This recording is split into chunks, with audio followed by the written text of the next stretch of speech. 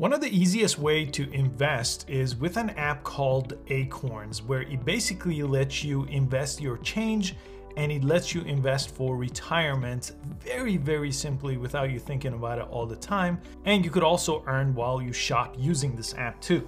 So if you're looking to invest your money, this is one of the best ways to do it because it makes it really, really easy. So in this video, I want to walk you through exactly how to do it. Now, originally I made a video 2 years ago on this exact app when I first set it up. So I'll link that below if you need some more guidance on the setup process. This is going to be how to use a process in the things inside of the app. The setup process is pretty straightforward as far as the information it needs to get started. And I do have a referral link in the description below that will basically give you $5 once you go through the whole sign up process. So if you don't have Acorns yet and you want the referral code, make sure you sign on with that. And then you could always share your referral code with other people too once you log in. So let's go through the setup process. This is the home page. This is basically a one-pager app. Almost everything you need is right here. The first thing I recommend you do once you set up your account is press this option, invest in your future. And then it will bring you to this page and your value here will be 0. Again, I've been using the app for a couple years to invest my spare change here. And a couple of things you could do. The first one is roundups. That's where it rounds up all your transactions to the nearest dollar and invests the change. Next time is one-time recurring. So you could decide maybe $25 on the first of each month is getting invested, which is something I'm doing. I'll show you that. Then you could obviously withdraw your money too when you want to take it out. So let's start with this one, roundups. And you could see even when I'm paying my electric bill here, it rounded up to the nearest dollar. So that was 38 cents invested. So these are all my different bills, and if I go through these, I'm just blurring these out. Some of these are personal, but basically it's rounding up everything, every transaction I make with a card that is linked. And you could click the settings option here because you do have some options here as far as how it works. So you could set it to be automatic. You could add a multiplier, so it would just maybe double or triple the roundup. So if you want to save even faster, this is one way to do it. And down here, I unlinked my account because I want to show you how to link a card. You could click this option here. And here you could go ahead and link a checking account. You could link a debit card, for example. And if you don't have anything, just press link an account down here. And it's going to give you access where you could search for your bank here or a number of other ways to use any of these options. So if you have, for example, Bank of America, you could click here and then it will ask you to log into your Bank of America with the secure and private option. And it will then ask you your username and your password of your bank. So that's how you link an account from this page. Then once that's set, make sure you allow transfers to appear here. And you could link multiple accounts. It just doesn't have to be one account. Once you're happy and you have everything set up here, go ahead and press save down here. And that's how Roundup works. And it's going to show you your Roundup settings right here in the middle of the page. I'll talk to you about portfolio in a second, but right now, let's also look at the one-time payment. Now with the one-time, it's a one-time investment that will process in 1 to 3 business days. So you could choose an amount that you want to invest, so $25 for example, and then you could just press invest on the bottom of the page when you choose that amount. And that's a one-time investment, and I just set up that $25. Another option you have is this recurring option. Let me go here to the recurring option. I really like this because this is one way I don't have to think about it. So if you have the change where it does the roundup change, plus this, plus the multiplier on the roundup change, you're gonna save a lot faster. So you would set your amount here, any number you wanna put in here, minimum is $5. And then on here, it says first of each month, but you could basically make this daily even if you want to. So every day, maybe you want to do $5 instead of spending that $5 somewhere else, or weekly. I like the first of the month here as an option. So far, I recommend you turn on roundups, add at least one debit card to that or a checking account. If you want to do a one-time payment to have some initial value here, you could do that and it'll transfer that in 1 to 2 business days. And the recurring option you could set up here. So every month or every week, whatever you choose is set up. So those are the basics of getting started with this app right here. And then you could decide the type of investments you make. So let me kind of explain this to you. And the one thing that's really great about that is if you have no idea about investing in the stock market or in bonds or in index funds, this is gonna walk you through some of those settings in a very clear way. So let me show you a few of those. Now mine is set to moderately aggressive. I'll click this option right here. And basically, there's a few different ways you could invest with this. So let me scroll down just to show you the difference. This is based on your risk tolerance. So let me go up here and press the first option. So the conservative is the lowest risk, right? Because if you go all the way to the other side and choose this one, the aggressive, you're risking a lot more because you're mostly investing in US stock market and the large company stocks here. Now with company stocks like that, there are times in maybe a course of a decade where 1 or 2 times the stock market can crash over 50% and you will lose a significant portion of your saving. But in the long run, typically the stock market does return 8 to 10% per year on average. So just to show you the different ones you have, under the conservative, you could see how they're going to allocate all your investments. So your recurring investment, your spare change investment, this is going to go 20% into basically bonds, right? This is basically the most conservative you could get with your portfolio here. Your portfolio is basically this, your collection of investments. Then I'll go to the second one here, moderately conservative.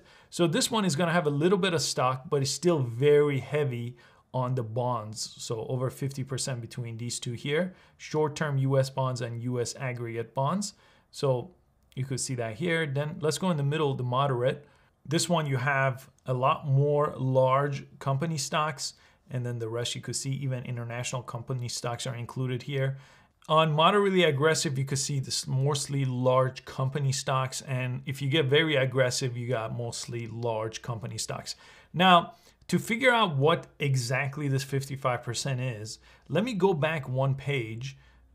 And based on my selection here, you could see mine is set to 47 company stocks. Well, what are those exactly? I could click this arrow here and it's gonna show me right here exactly what my holdings are. So Apple, Microsoft, Amazon, Facebook, Google, Berkshire Hathaway, JP Morgan, those are Tesla. Those are some of the stocks that are in my portfolio right now.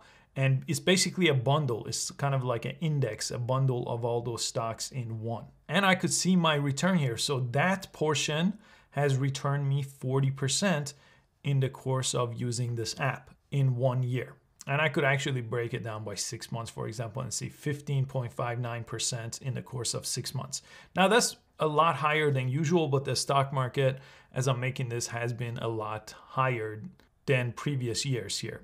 And it tells you up here, you're basically buying VOO, which is an ETF, and it gives you exposure to the 500 largest US companies. So that gives you a good explanation. You could read about any of those based on whatever risk tolerance you choose. So I could even go to the small cap here and see what companies those holdings are. Now you can't change these, okay? This is not by picking individual stocks. The app is taking care of it for you. All you can change is your risk tolerance. If you want to pick individual stocks and if you want to invest that way, you should use another app like Robinhood, for example, where you could choose exactly what you're buying. Here, you're basically letting the app take care of most of that for you. Now, since I made the original video a couple years ago, I do have some history with this app, so I could actually show you one of my favorite pages in the app. I'll go back to the home page of the app. And on this home page, once you set up your investing for the future, there's this little icon right here. Press this. And this is really great because it's going to show you just based on your current investment, for me, which is not very much. I think I only invested like $35 last month. But it says hypothetically I'll get to 75,000 by 77, but I could grab this right here and bring it back. So maybe I want to retire at 65. I could see I could get 34,000 by then. So obviously this is not my only investment because this is not going to be enough to retire on, and I will have to invest a lot more. And I usually invest with other platforms, but this is a good kind of a secondary option for just doing something that I'm not thinking about every day. In fact, I rarely open this app, and the investment does keep going up over time. And another thing I really like, let me click right here. And on this page where we set up our investments, if I go down, it's gonna show your history here over time. So let me expand this out to kind of explain to you what's going on. This is showing me my all-time, since a couple of years ago of getting this app, I gained $571 using this app. So I invested closer to $2,100 with my spare change and recurring, and he added another $571 in a couple years. Now, this is unusually a high return. You shouldn't expect to get this kind of return, especially, let me go to the 1 year tab here. Yeah, you could see 25% in just 1 year. That's very, very unusual. Typically, the stock market, even with an aggressive portfolio, is 8 to 10% on average. So this is nice because you could basically click on 6 months, 3 months, and see how you did. And this is your portfolio, but if you press the arrow here, you could see how the stock market actually did. So you could compare your return versus the stock market return. And mine is basically exactly the same, right? Because I pick a more aggressive that follows more the stock market and less bonds. And I could see a full account breakdown and see where all my money came from. So the stock market did unusually well here. So obviously most of the returns came from there.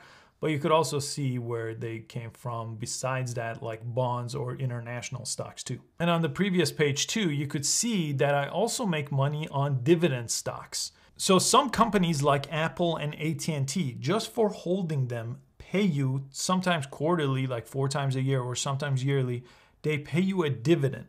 Now that could be low, like Apple is closer to 1%. AT&T, when I was holding, last I checked, was closer to 6-7%. And that's how much you earn by just holding those stocks. And just because of the bundle of stocks and the investments I have here, I also get that dividend stocks, which then gets redistributed back into my portfolio and gets invested again. So that's one way to really compound how much money you could make, is by these dividend stocks. Again, not something I chose, it's just in my portfolio by default, but besides the one-time investment, besides the roundups, I also get these dividends over here too. And the last thing I'll show you that I really found useful is you could also earn money here by just using this app as a shopping app. So let's say I wanted to buy a new iPhone. So I'll just click on Apple here. It says if you tap shop now here and complete a transaction in one session, you get 1.5% from that transaction invested into your investment account. So if I press shop now, for example, it's gonna just go ahead and open up Apple, the website. And let's say I wanted to buy something. So if I just press buy here and bought this item right here, I could get 1.5% of that, which is kind of significant on more expensive items like this. But obviously Apple's not the only one. You could literally do this for Burger King and have maybe a company like Grubhub bring this to your house, for example, right? So a lot of different options, but this is kind of useful if you're going to buy from these companies anyway. It's nice to get sometimes 4 or 5% cash back just by using this app and then taking care of the transaction through here. And they do have other options that I haven't used myself, but you could go ahead and check out some of these on your own. For example, they could let you save for your kids here. And they do have a whole knowledge base if you're new to investing, like how much you should invest and how you could get investment advice. They're all over here. Obviously, I'm not a financial advisor and I just review apps, but this does give you a good look into how these things work. And I should show you one last thing, because this app is not completely free. It feels like it's free because your investment kind of paid for the platform. But let me go to settings. If I press my profile icon and go to the settings option here, there's an option here. It says my subscription. Let me click on that. And by default, you are on the lite tier, which is only $1 a month. So I don't typically even notice that this is happening. But they do have other subscriptions. Let me press manage here. So the lite option is what I have. So it lets me invest my spare change. It lets me earn bonuses from investments and get that financial tips here that I showed you. But you also have a personal option that gives you a little bit more here, like it has a money management system here, all-in-one investments, retirement checking accounts. So if you want that, you could upgrade here. And they have a family plan as well here. That's $5 a month at the time I'm recording this. But you can cancel at any time you like on the bottom. But again, it's not very much, especially since this app has made me hundreds of dollars just in the last couple of years from my investments for investing very, very little each month. I'm gonna give this app a solid 5 out of 5, especially if you're new to investing. This makes it so easy. Again, not financial advice, but I am a fan of this app and I think it could be beneficial to you. But give it a spin, see if you like it. You could cancel at any time. Thanks so much for watching this video. Make sure you subscribe for easy to follow app review videos just like this one, and I hope to catch you next time.